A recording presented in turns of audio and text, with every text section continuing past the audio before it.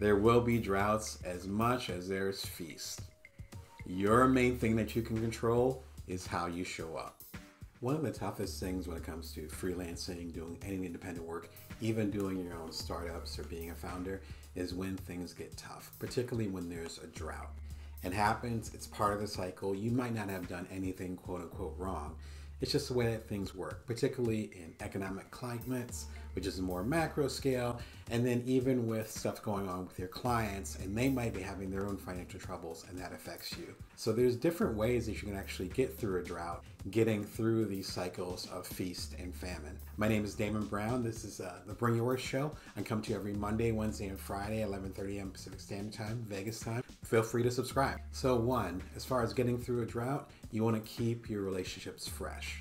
This is something that works no matter what, is you staying connected to the people that you serve. They're often the people that actually get you paid. We sometimes will only do those connections or do the groundwork, do the networking when we're in a drought. That's not the right approach. The right approach is to continue to keep those relationships connected, even when you're busy, even when it's feast, even when it's famine. Because sometimes we'll get into this crisis situation and then we'll start hitting people up, check our email, check our text, check our social media DMs, and realize they reached out to us 5, 10, 20 months ago, weeks ago, whatever, and we didn't even get back to them because things were fine back then. But now that things are in a drought, we want to talk to them. That's not the dynamic you want to create. If you want to be a freelancer, if you want to be an independent creator, if you want to own a business in the long term, you have to go after what Simon Sinek calls the infinite game. It's not a matter of winning today, but about building relationships so that you two can win forever. When you're working with a client, they have their particular needs. So it's not a matter of you coming to them whenever you need some money.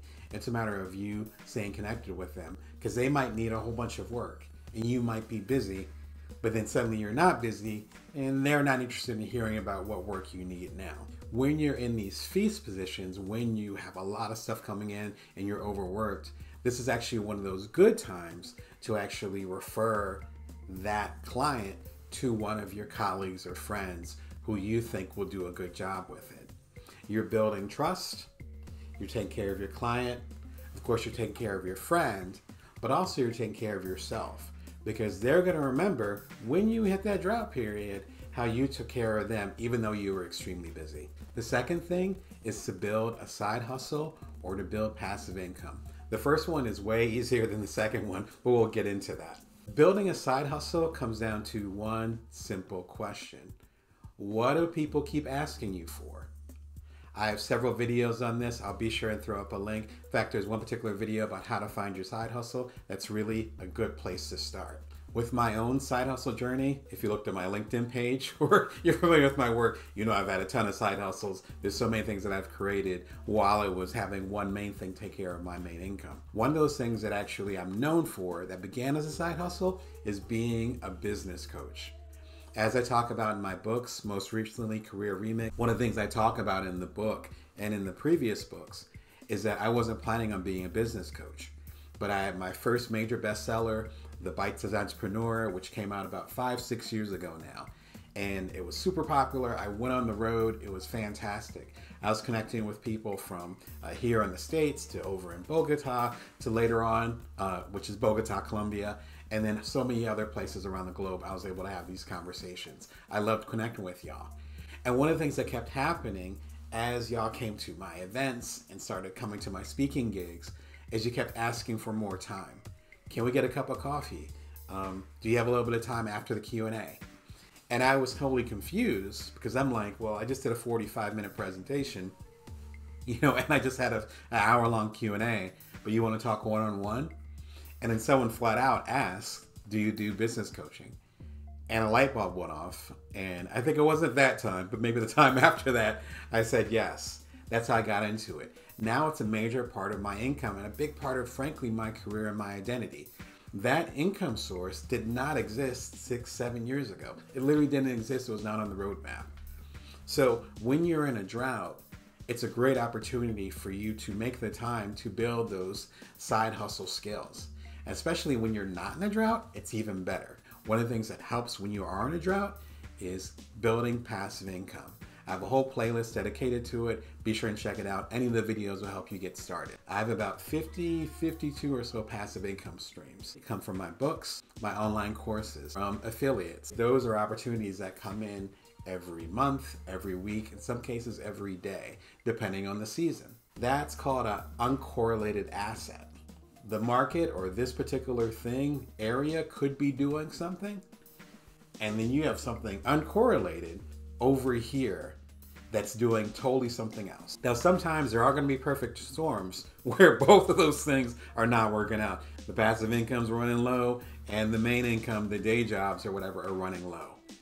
But the more you separate those things, the lower the chance of those things happening. We're talking about odds. We're not talking about perfection.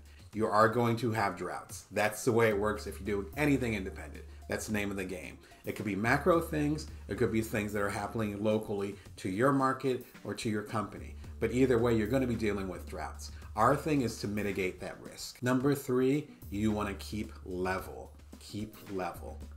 This is for the good times and the so-called bad times. What happens when the drought happens, and you might be going through this right now, is that you start getting desperate.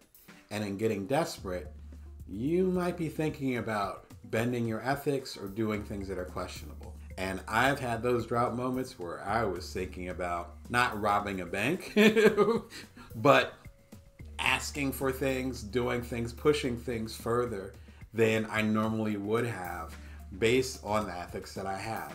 It's a tough place. You've got my sympathy and my empathy. I know what you're going through. The thing is that this too will pass. So if you're focused on having a short-term career, your startup, freelance career, independent creating, and you only want to be in the game for a few months, that's your call. But if you want to be in the game years, decades, as I have, this is the stuff you want to do for the rest of your life, then things are going to turn around. Whatever decisions you made ethically while you're in that desperate situation, those decisions are part of your record. They're part of your being. They're part of how you're connecting with your audience. Those ethics, while we're in our drought, will be tested. It's no doubt about it. It becomes a question of what kind of business are you running?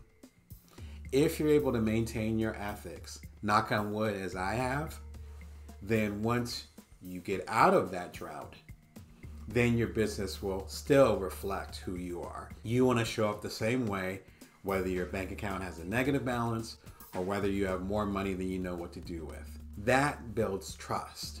That trust actually brings in more money and more ways for you to serve the people that you're serving. The infinite game.